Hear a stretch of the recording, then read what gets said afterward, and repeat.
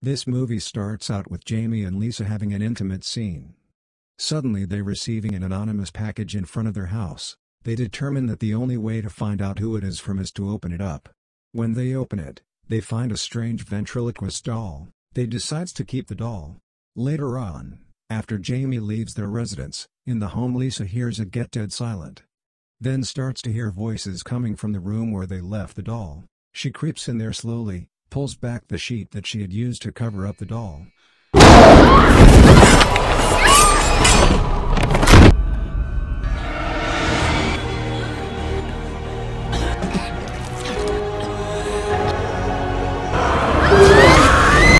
And the doll murders Lisa. After Jamie came to home, he saw Lisa was dead, her face was horrifying and her tongue was cut.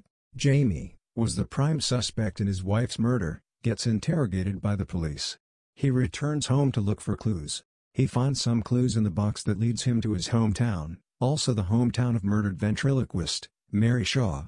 After a brief visit with his rich father, and his father's new young bride. My son.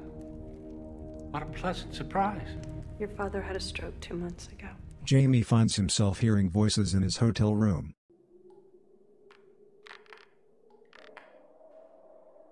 Jamie!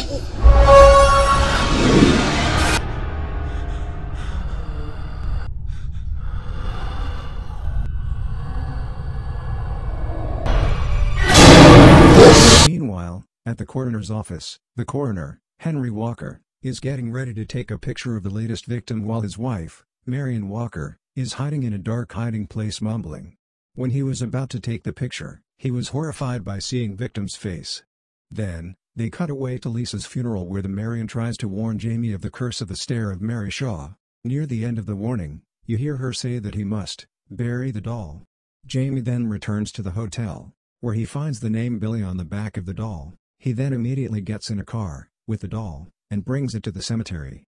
After a few minutes of searching, he finds a headstone with Billy on it and starts digging. He pulls at the casket only to find it empty. Throws the doll in, who then looks right at him, and buries the doll. Jamie then gets in his car. When he starts to see shadows of something running and hearing noises,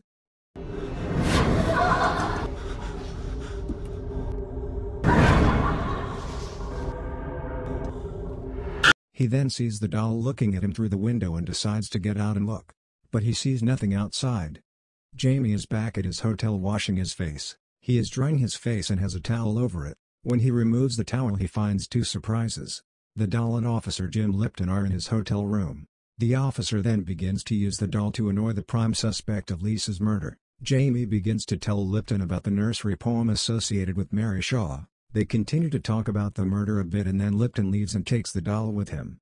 Before leaving, Lipton said to Jamie, "Goodnight, neighbor." Jamie goes out and sees Lipton was living next to him.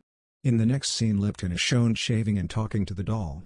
When Lipton leaves the hotel, Jamie gets the doll back and heads over to the Henry and Marion's house to talk to them. Jamie starts talking to the coroner about Mary Shaw. When Henry says they don't mention the name Mary Shaw, the ventriloquist who lost her voice, they flash back to Mary putting on a show with the same doll. The show was really good and everyone was enjoying it. Mary and the doll, now known as Billy, get into an argument with a child in the audience.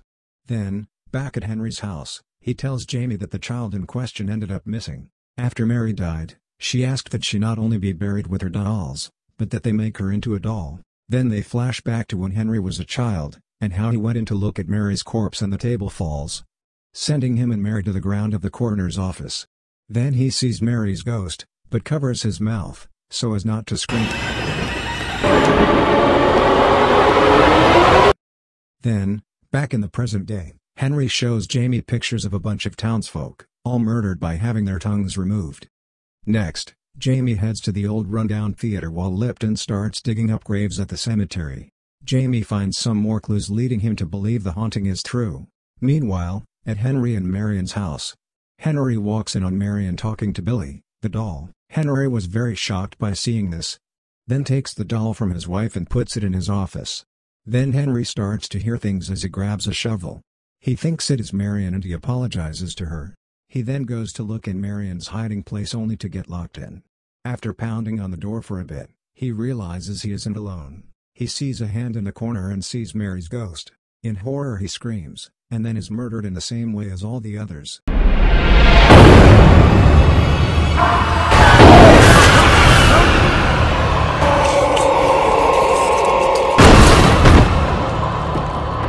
Meanwhile, Jamie goes back to question his dad. Jamie finds out that when his uncle, the little boy from the flashback that was arguing with Mary, went missing, the townsfolk thought it was Mary that took him. They went to Mary, made her scream and then cut her tongue out.